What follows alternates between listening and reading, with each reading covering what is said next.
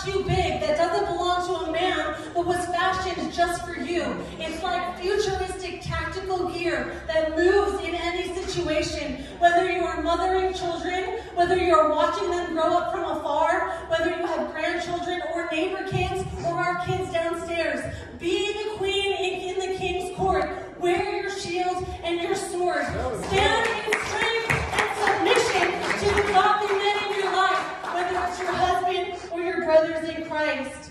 I would encourage you to walk in strength and femininity, who God fashioned you to be.